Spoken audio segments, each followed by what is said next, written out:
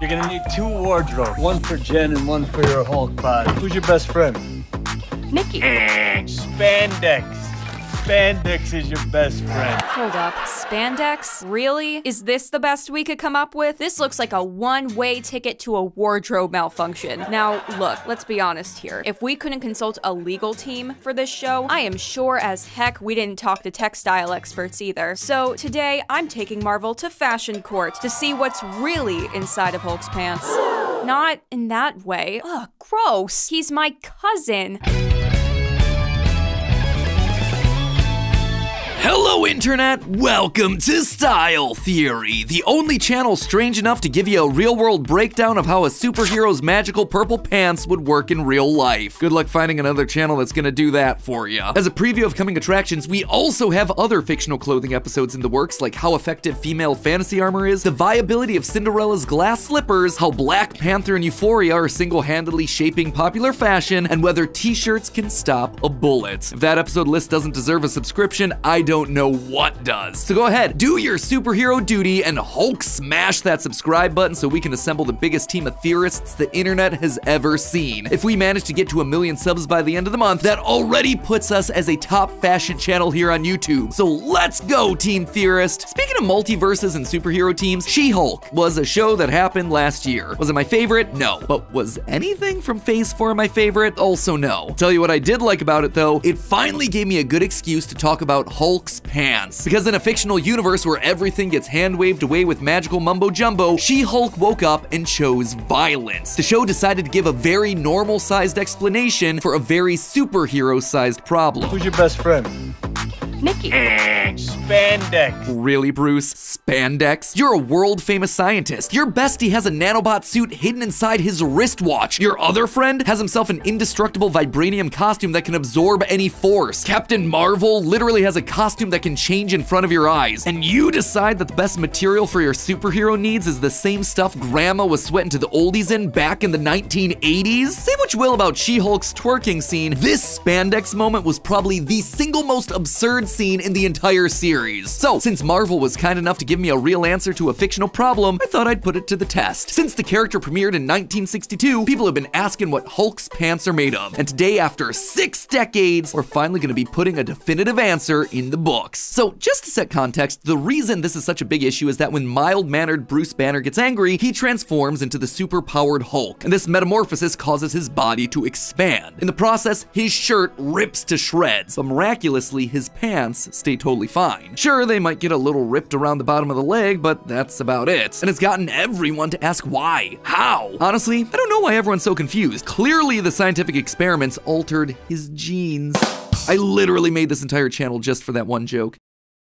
It was not worth it. Dad jokes aside, comic fans for years have been asking what these things are made out of. And so, to begin my research, I decided to see if Marvel has ever tried to answer the question for themselves. After all, the Hulk and his cousin She-Hulk have been around for quite a while, so maybe we can try to pull relevant information from past incarnations of the character. Obviously, the MCU decided to go the spandex route, which we'll be revisiting later. Going further back in the timeline, Hulk 2008 gave us this. After ripping his previous pants to shreds, Bruce has to buy a new pair and asks, ¿Tienes más stretchy? So we know at this point in the movie, he's still figuring out the pants problem. Side note, Abomination clearly didn't get the same memo. He has shown his scaly hide for all the world to see. By Shang-Chi and She-Hulk though, the man gets himself a better pair of pants. Either he also got the spandex memo or his BFF Wong hooked him up with a more magical solution. Moving further back in the timeline to the 2003 version, get a slightly more specific answer. After popping some seams early in the movie, leaving him less than monetization friendly I might add, Bruce Banner is captured and rendered unconscious by the military before being dressed in a pair of super shorts. From that point forward, his pants are able to stretch as the Hulk gets bigger and stay intact when he shrinks back down to normal size. And this is a very good detail to have because this version of the Hulk is shown to grow bigger the angrier he gets, meaning he's putting more strain on his pants than any of the other versions. Meanwhile, over in Comic Land, they seem much more interested in giving us an explanation for the iconic purple color of the pants rather than their stretch. In Incredible Hulk number 122, the Hulk finds a train car that spilled out a whole bunch of purple suits. The more recent recent Immortal Hulk number 4 shows a college-aged Bruce thinking he's fashion-forward by choosing the purple color. And in Incredible Hulk number 357, we get this panel about half-priced durable slacks. One thing remains consistent about most of these comic depictions: Bruce Banner is basically just a coupon clipper trying to save a few extra bucks by choosing a color of pants that no one else wants, so it's heavily on sale. Even the editors of the comic book seem to have a fun time with this one. Back in 1973, when a continuity error showed Bruce Banner in one pair of pants and then the Hulk in a different pair of pants a few frames later, Incredible Hulk number 164 had this quote explaining it from the editors. "We thought everybody knew by now that whenever Dr. Banner turns green, his outfit turns into a pair of purple pants. Don't ask us why." But for all the jokes and errors and nonsensical depictions, there is one big answer found in the comics, and that came from the man himself, Mr. Stan Lee, back during a 2011 interview with Vanity Fair. In the interview, they ask Stan whether he ever tried to make sense of the Hulk's magical purple pants, and he responds with, quote, "I just figured that Bruce Banner had probably been a friend of Reed Richards, Mr. Fantastic from the Fantastic Four, and Reed had just given him some elastic trousers. There's an explanation for everything, but you may not be technically advanced enough to follow me on all this." Oh, believe me, Mr. Lee, it is my job to be technically advanced enough to follow you on all this. You see, Mr. Fantastic uses something called unstable molecules, which I actually talked about in a previous theory over on the sister channel, Film Theory. Mr. Fantastic is a renowned inventor, and one of his big breakthrough technologies is known as unstable molecules, a special super adaptive synthetic blue fabric that can adapt to almost any environment, including extreme heat, cold, and pressure. Basically, in the comics, they use this to explain how the Fantastic Four's costumes are able to cope with the powers of the four heroes. This would have been a perfect answer for our MCU Hulk to use if, you know, our only canonical MCU Mr. Fantastic hadn't been unraveled faster than a shirt from Shein. That means it's time, theorists. Time for me to live out one of my dreams and become a fashion designer for the gods. Or at least for the superheroes. Eat your heart out, Edna Mode. Knock it!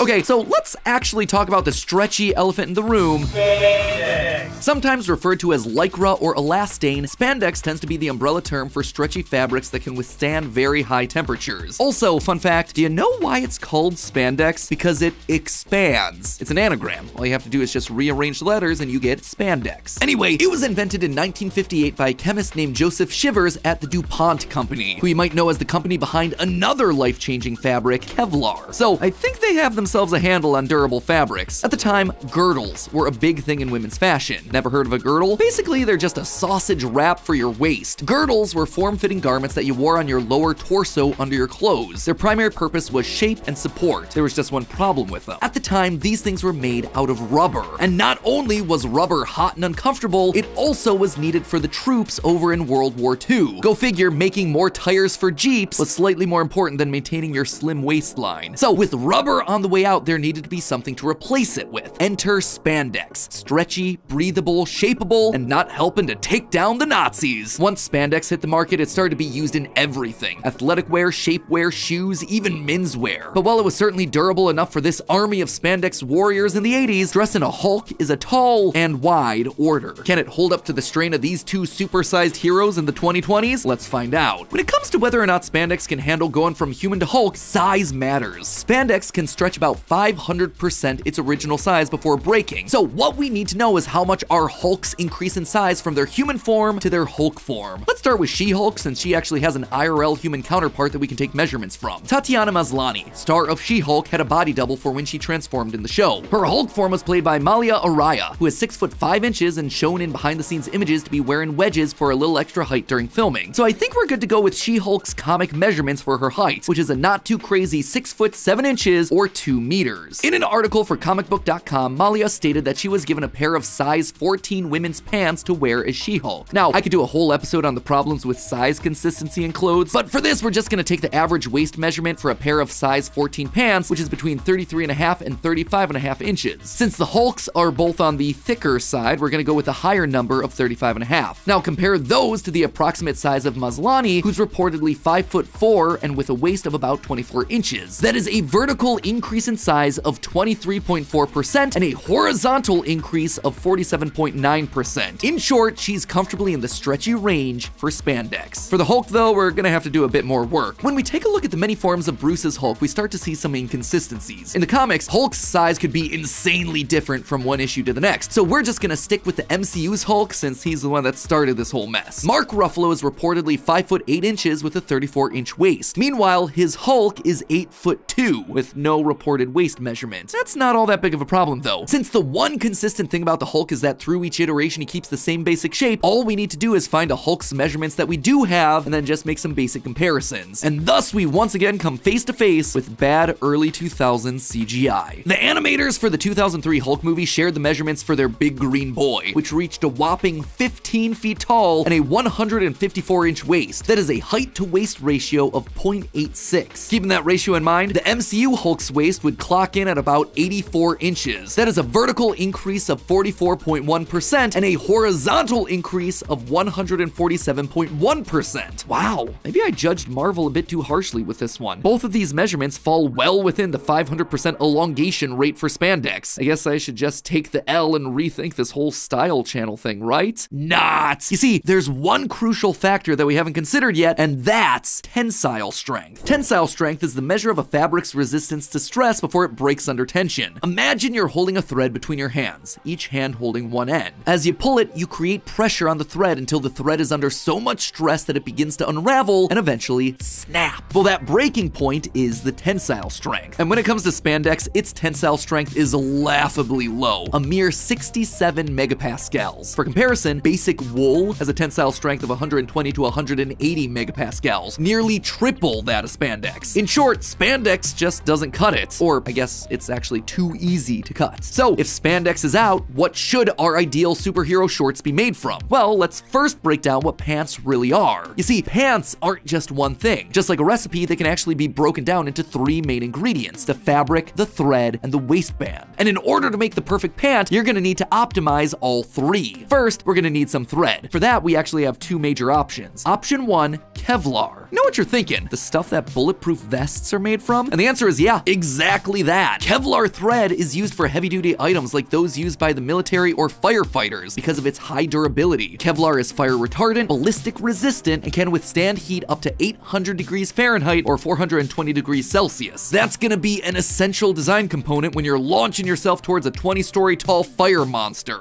I'll stop you, moron! Kevlar also has itself a tensile strength of about 3,620 megapascals. Not too shabby. Option 2, meanwhile, is a little bit more obscure. UHMWPE, or Ultra High Molecular Weight Polyethylene. If that name's too long and scientific for you, it's also sold under the brand names Dyneema or Spectra. While not normally used for clothing, it has been proven to be stronger than Kevlar. While Kevlar is about 7 times stronger than steel, Spectra is 15 times stronger. It also ranks higher in resistance to cutting, is harder to tear, has a similar heat resistance, and is waterproof. Seems like it would give Reed Richards' unstable molecules a run for their money. In short, either one of these two would give us the perfect thread. So now let's talk about waistbands. We need a strong elastic band to hold up our pants that won't snap under the pressure. The Hulk's strongest pants will need the strongest rubber band that we can find. And find it, I did. Allow me to introduce you to graphene rubber, made by combining the ultra-dense synthetic carbon allotope graphene with conventional rubber, producing a super stretchy and near unbreakable result. Basically, this thing is a bunch of carbon nanofibers creating a super strong, super stable lattice. You take the graphene, you blend it into rubber, and what you get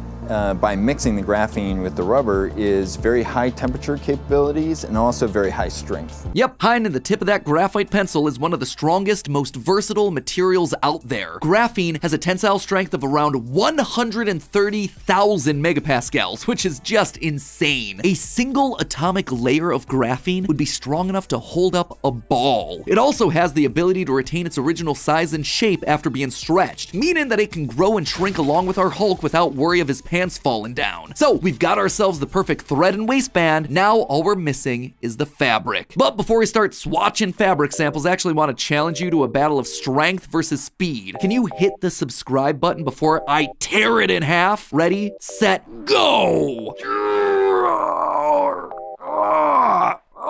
Oh, it would appear that the subscribe button is made out of graphene. Well, that just ruined my plan. Anyway, I hope you hit that subscribe button. Back to the episode. Okay, so when it comes to the fabric making up our Hulk pants, we actually have a few options, all with various pros and cons. First, option 1, brawn, a synthetic material that's advertised by its engineers as being strong as steel, flexible as rope, and malleable as putty. This stuff is strong, with a single piece able to hold over 2,000 pounds or 907.2 kilograms of tensile force. However, brawn is normally sold in a tape form. Not really ideal for making a pair of pants. Sure, people have been making duct tape clothing for years, but the real problem is that to become flexible enough for stretchy pants, brawn needs heat. A lot of heat. 140 degrees Fahrenheit, or 60 degrees Celsius of heat to be exact. I know the Hulk tends to run hot, but maybe not that hot. Time to check out option 2, hydrogels. Hydrogels are a polymer material that can absorb and contain high amounts of water. Now you're probably thinking, what does that have to do with fabric? Stick with me here. Well, hydrogel has been around for a while in medical supplies like contact lenses and wound dressings, even toys like Orbeez. It's only in the last few years that scientists have started to try and apply it to clothing. Hydrogels are highly flexible, and they're able to absorb the impact of small projectiles traveling at 3 times faster than a bullet. They're also being used to develop protective gear that can degrade toxic nerve agents used in chemical weapons. They also can create flame-resistant fabrics that are 5 times stronger than steel. All of this translates to amazing potential for superhero supersuits. The only problem is that right now, a lot of this stuff is in development. While it doesn't necessarily knock it off the list of possible solutions, it does make getting our pants made a lot harder. So that brings me to our last and most likely contender, option 3, synthetic spider silk. And this one even falls in line with our current MCU universe. Spider silk is the protein fiber that's spun by spiders to make their webs, and this stuff can do everything. It is highly flexible, it is super stretchy, it is stronger than steel, and it's already been used to make bullet-resistant vests and body armor. Now, admittedly, there aren't enough spiders in the world, real, MCU, or otherwise, to make enough silk to outfit every superhero. However, you know what the MCU does have an excess of? Spider-themed heroes, specifically Spooderman, who uses a synthetic spider web for all his web-slinging needs. And here in the real world, we have that too. Not the web-slinging, the synthetic spider silk. Though, has anyone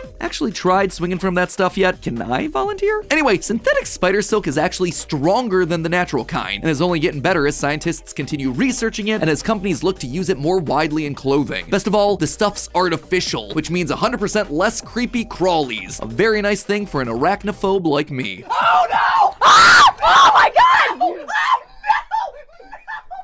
You know how in some households there's like the one person who is brave enough to kill the spiders? In this house, there's no one brave enough to kill the spiders. There you have it, the perfect pair of superhero shorts. Kevlar thread with a graphene waistband and spider silk fabric. There's just one big problem with all of those solutions, the cost. A lot of the materials that we talked about today are super expensive. That graphene rubber waistband, for instance, well, the price has dropped in the last decade. We're still looking at about $1,000 per gram of graphene. And according to this waistband from Amazon, you'll need at least 13.6 grams, meaning the waistband alone is gonna run you at least $13,600. Sourcing and synthesizing new hydrogels and spider silks, that is gonna cost you a ton. I hope Tony Stark left you with a big ol' sum of money in his will, Bruce. Or maybe that's the real thing that's going on here. Why the Hulk only wears pants? Because that's all he can afford. When given the choice of a shirt that costs the price of a McLaren and pants that cost the price of a Lambo, he chose to protect the old family jewels. That's why the shirt comes off and the pants stay on. It's the affordable solution. I even mentioned earlier how cost-cutting he behaves in his comic books. It's even something that's been reinforced in other MCU shows. I mean, your financials are all over the place. Is there some kind of fund for heroes, or did Stark pay you when he was around? My condolences, by the way. Thank you, but no, it doesn't really work like that. I guess it all goes to show, crime doesn't pay, but at least it pays better than being a superhero. Literally taking the shirt off of Bruce Banner's back. But hey, that's just a theory. A style theory. Keep looking sharp. And superhero fashion is only the tip of the iceberg here during launch day, my friends. You ever wonder if your clothes could actually serve as a weapon? Well, click here to watch our video on whether or not you could kill someone with your shoes. Certainly some information that might help you one day. What are you waiting for? Click on it. I'm done talking here. Nothing else is exciting here, unless you click that subscribe button, that is. Then a whole lot of excitement's gonna happen here.